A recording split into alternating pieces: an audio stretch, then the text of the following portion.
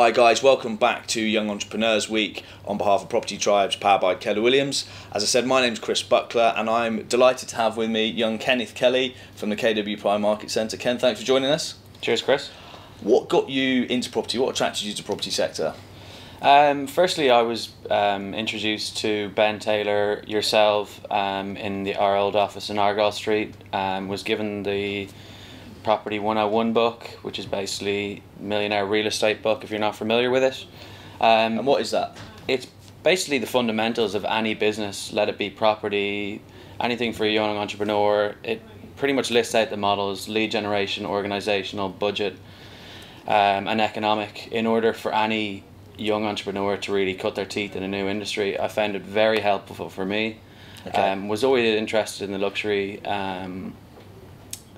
industry. I have a background in jewellery, so always kind of had a interest in property. Parents bought and sold property, so I found Keller Williams really good, stepping stone into the property industry in the UK, and just went for it. My first 3 or 4 months was kind of cutting my teeth, getting to learn a new industry and a new market was tough. Keller Williams supported me, put the likes of yourself, Ben, Nick, Gavin, really core group around me that were very helpful in that.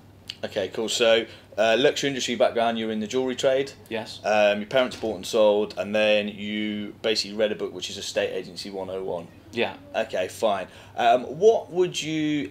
Take me through kind of your last 3 months and how you've changed and where your journey's gone.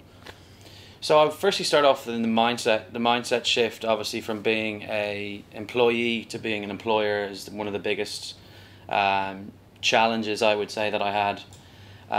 So reading books like the MREA, The One Thing by Jay Papasan, I try to read 50 books a year, so kind of I'm always learning. Being learning based is probably the best way for any entrepreneur to succeed.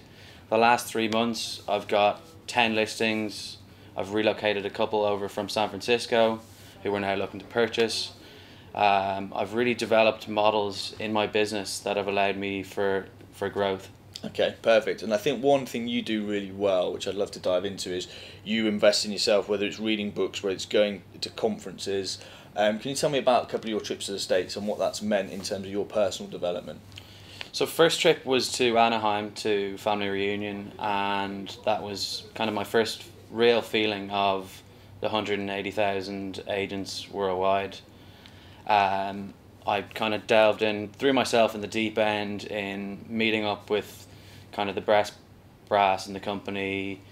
So you've gone out, just to really clear, to a big conference we hold over there, and you've tried to surround, they say you're some of the 5 people you hang around the most, right? So I know that's something you use, but you've tried to hang around some of the most influential people in real estate so that you can learn what they do, get contacts. Yeah, basically absorb what they've learned, their mistakes, their challenges, so that I can myself apply what they've done in this industry and in the UK market. And you've done well, right? You've got a couple of deals, I know, from that first trip that have landed. Yeah, I mean, I look at it as if I can get 2 or 3 referrals from a trip like that, it's covering the cost for my trip. Oh, easily, right? Yeah. Easily. Okay, fine.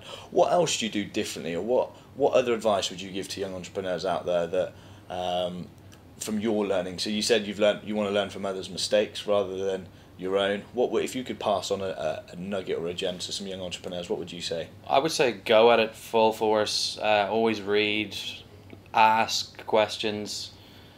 Don't be afraid to go to people who are written bestsellers. Or I'll give you an example. Last week I'd been messaging Jay Papasan, wanted to get a one-on-one with him, messaged him on Instagram, kept up the rapport with him, and had a one-on-one with him.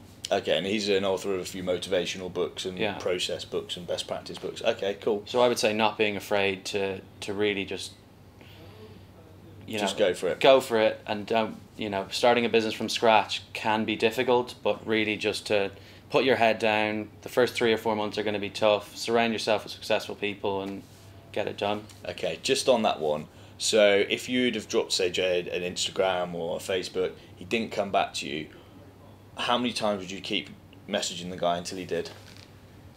3 or 4 times. Yeah.